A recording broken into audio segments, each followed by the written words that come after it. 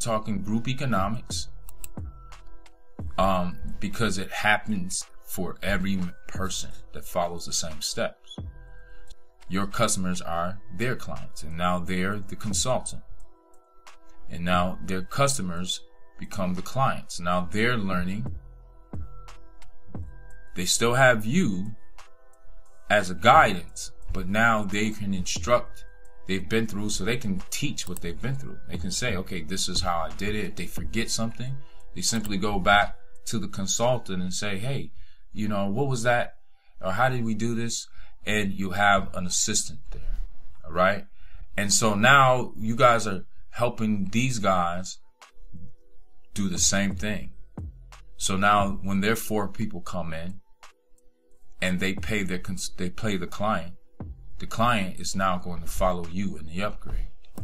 So they can take their earnings and now upgrade.